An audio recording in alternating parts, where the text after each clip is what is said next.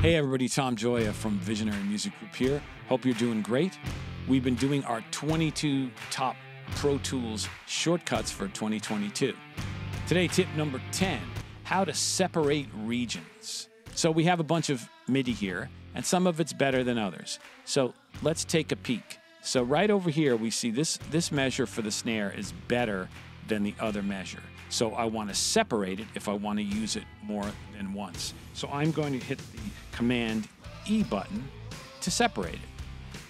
And I have the same thing going on with this one. I like that one. Command E. And then let's say we don't want to have that in the beginning.